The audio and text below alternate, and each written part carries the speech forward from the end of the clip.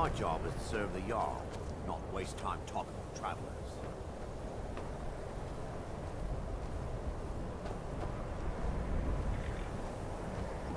The Imperials think us all lawless beasts.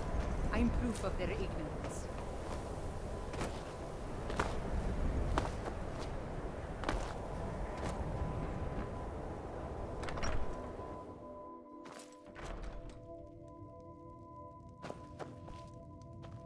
I'll sell just about anything if it's worth my time. Keep that in mind, will you? Oh, a bit of this and a bit of that.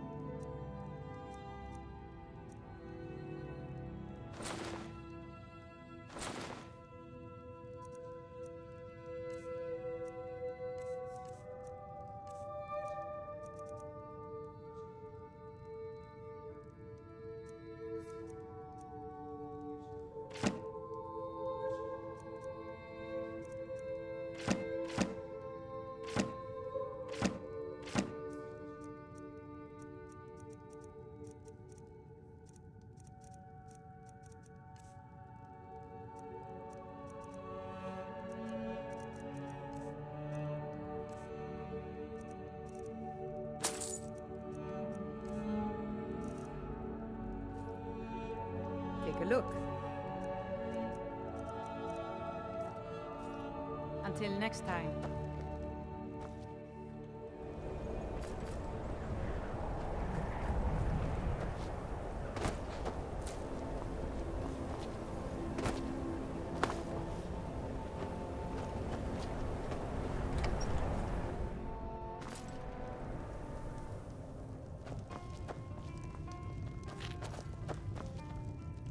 The mages don't let us go into college. They said it's not safe. Yes, what is it? Carlia. Then she's finally found it. Do you have Gallus's journal? A problem? Let me see it. Oh, this is just like Gallus. A dear friend, but always too clever for his own good.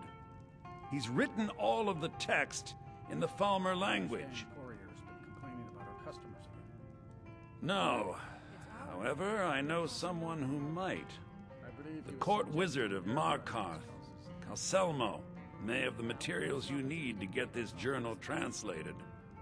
Word of warning, Calselmo is a fierce guardian of his research. Getting the information won't be easy.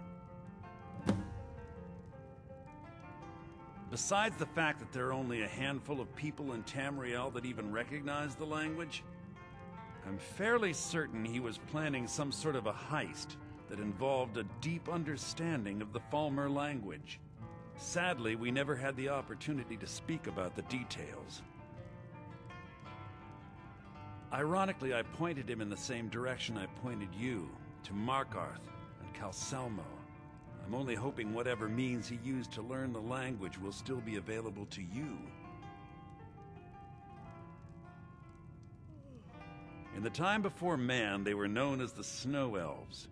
They lived in the sunlight and had a very prosperous society. Like the Altmer? Yes, I would say their culture quite possibly rivaled our own. The Nords went to war with the Falmer in the First Era, killed them by the thousands to drive them from their snowy homeland. The Falmer retreated underground and forged an uneasy alliance with the dwarves who ended up betraying them. This betrayal made them what they are now, horrible, blind monstrosities with a burning hatred of any but their own kind. Yes, I suppose you're right. Forgive me. I've lost several close friends to the Falmer, and it tends to distort my view. If you wish to learn more about them, you're welcome to my tome on the subject. Should be on my table. He was a dear friend of mine, and a surprisingly astute pupil of academia. I was devastated when he was killed. I suppose that risk always coexisted with his line of work. I just never thought his luck would run out. For the thrill, of course. He was quite clear that he felt more in his element climbing through a window rather than hunched over a dusty tome. Yes, quite an amusing anecdote, actually. I caught him trying to break into my laboratory. I was about to show him the error of his ways when he made a curiously astute comment about my research notes. I was astounded, and in turn it led to a conversation. Who would have imagined it would lead to such a strong friendship? Calselmo is stubborn as a mule. Be careful when you speak to him.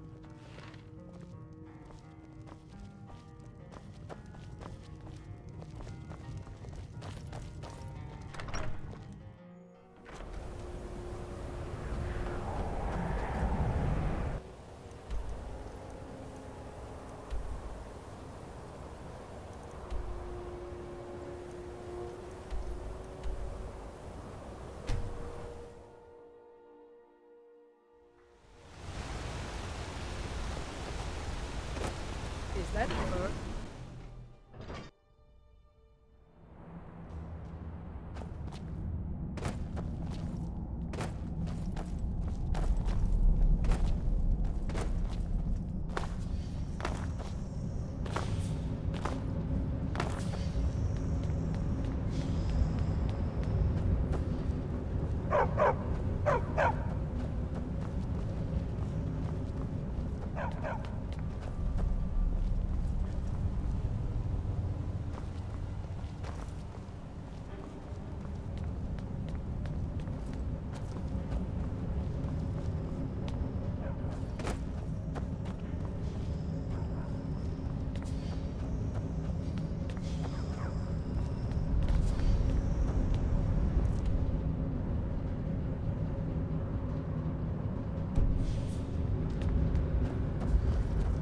Dwarven city underneath the keep. The shoeing cellar. Best steer clear if you don't want a steam centurion carving you up.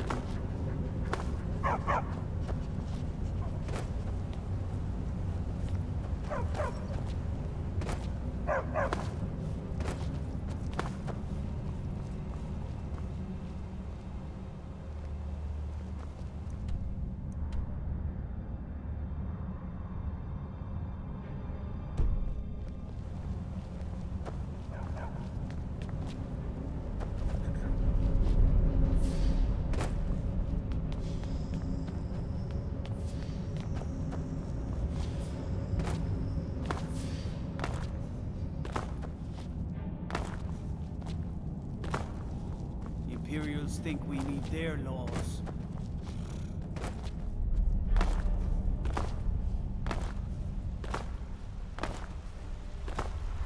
What are you doing here? The excavation site is closed. I don't need any more workers or guards.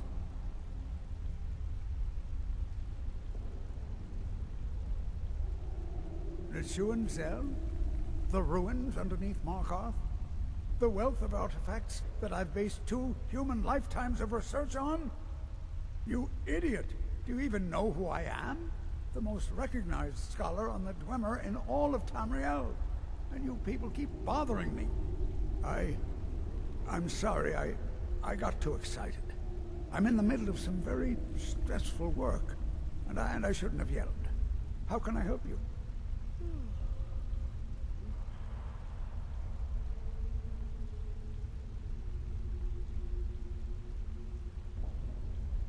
Then you were well informed. I am at this very moment on the cusp of completing my magnum opus on the subject. I'm calling it Calselmo's Guide to the Falmer Tongue. It will revolutionize the way we understand those ancient beings. Preposterous! That research represents years of personal toil in some of the most dangerous Dwemer ruins in Skyrim. You must be mad to think I'd allow anyone to see it before it's completed.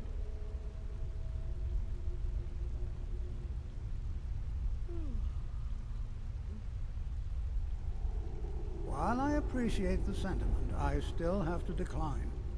Being an admirer, I'm sure you can appreciate the need to keep my research a secret. I'm not certain how many scholars you're accustomed to dealing with, but I can assure you that personal wealth is our lowest priority. Do you realize that at a snap of my fingers, I can bring the entire Markarth City Guard to my defense? You best rethink this course of action, or you may find yourself on the executioner's block. Very well. Perhaps when my research is complete, I'll feel more comfortable discussing my findings with you.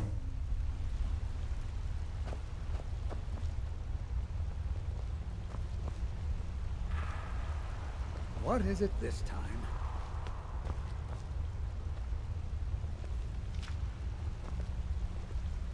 This better be important.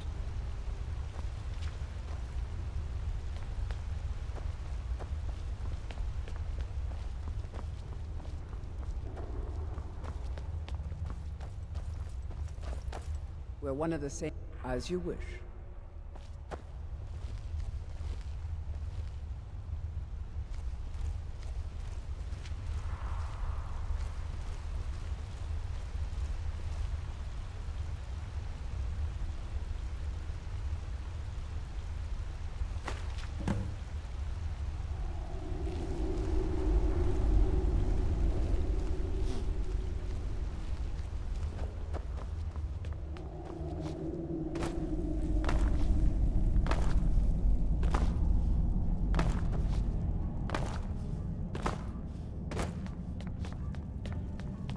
Gotta keep my eyes open.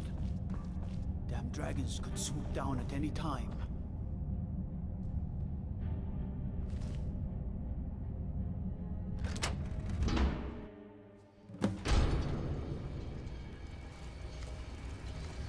What a waste.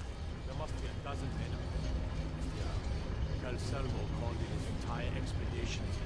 Said he needed every man he could get. That was it for us. We lost 3 good men to the track. And for what? Just to see another man smack the thing. Well, at least this post is safe enough. Come on, let's get back to work.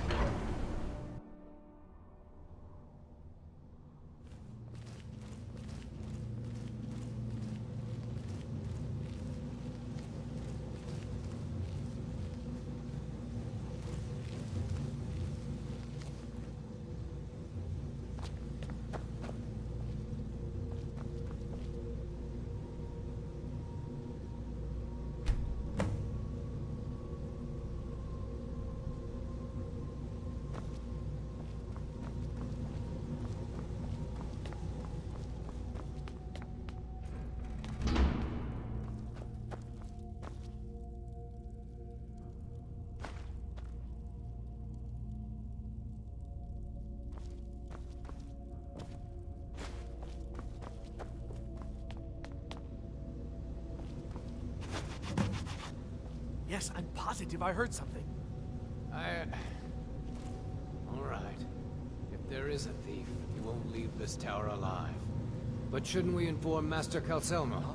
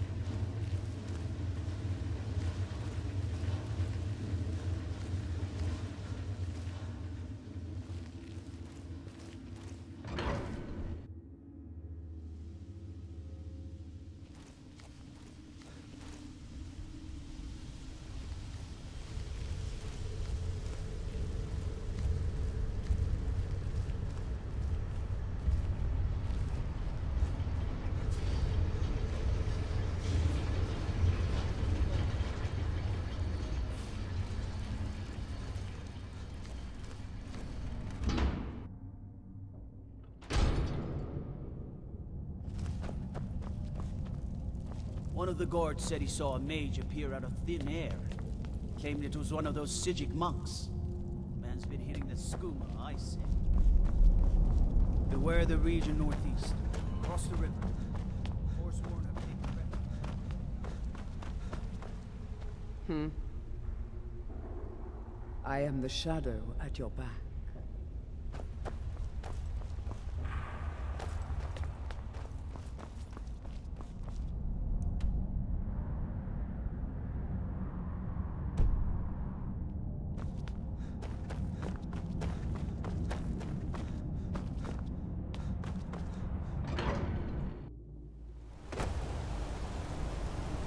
Watch the skies, traveler. I know who you are.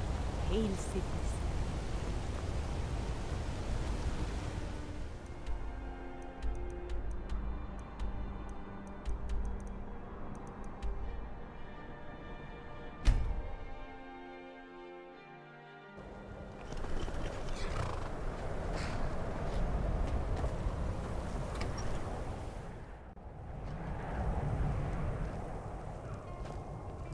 Just say the word if you need a drink or something to eat.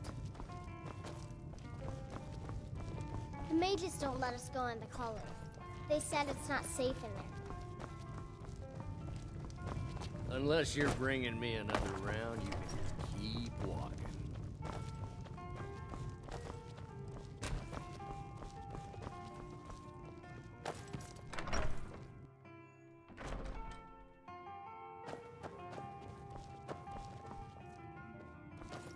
Back, eh? And how was our friend Calcelmo? Was there something else?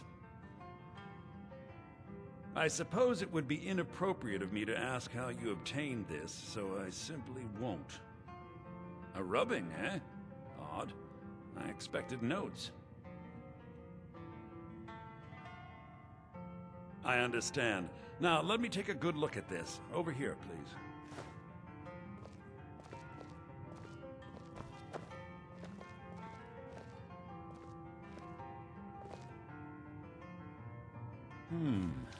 This is intriguing, but highly disturbing.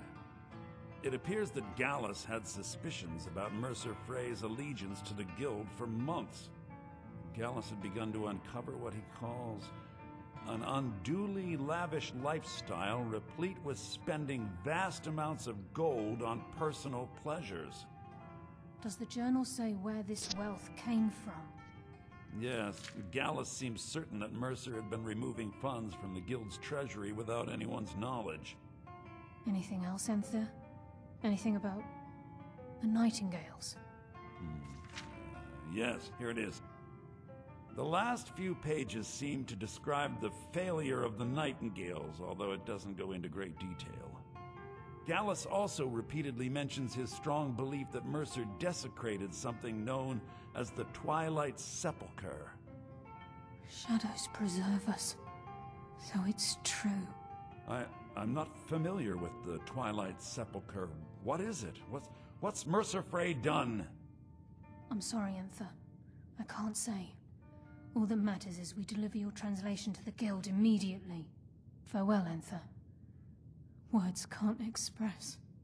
It's all right, Carlia. You don't have to say a word.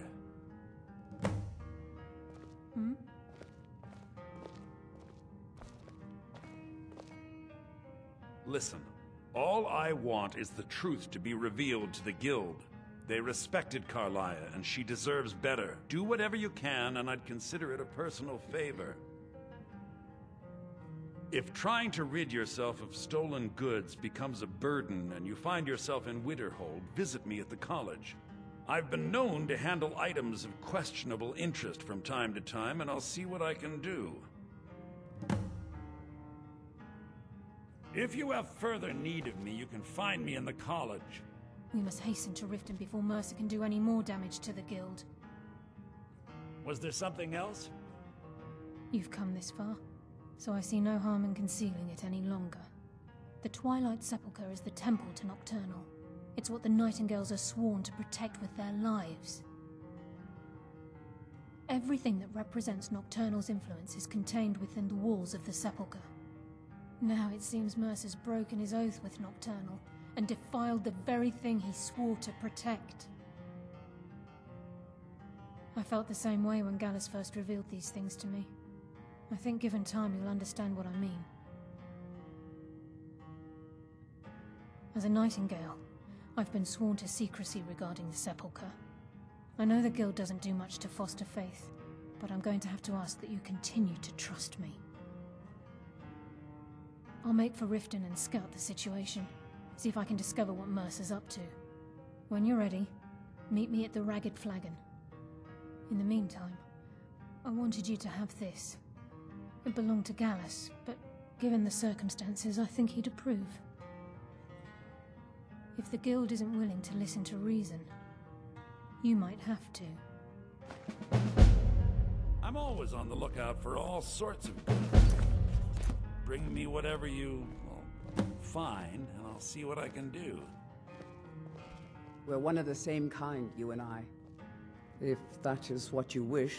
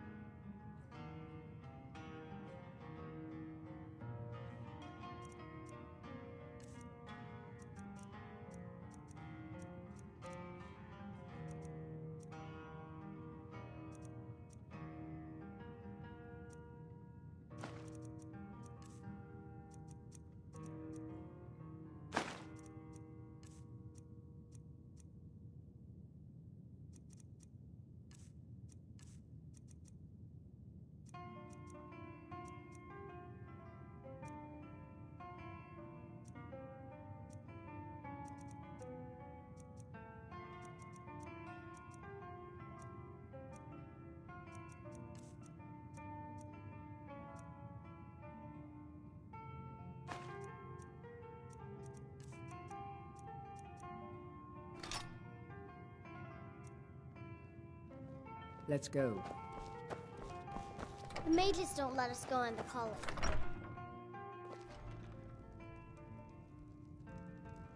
Aster says his pa says the college makes lots of bad things happen, but the mages have seen it nice.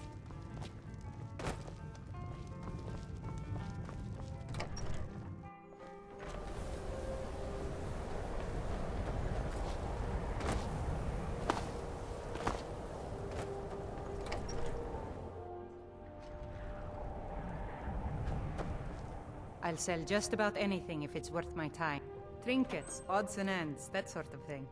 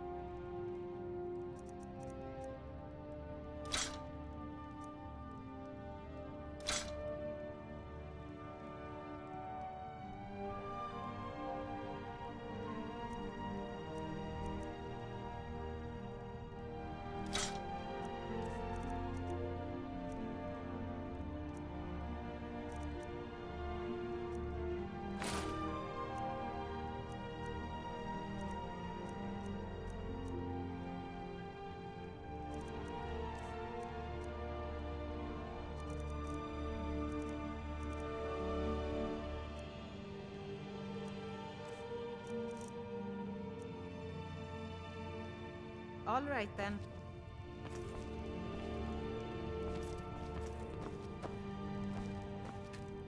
Yes.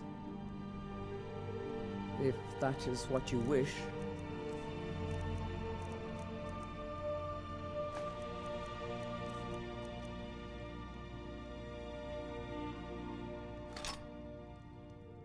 Let's go.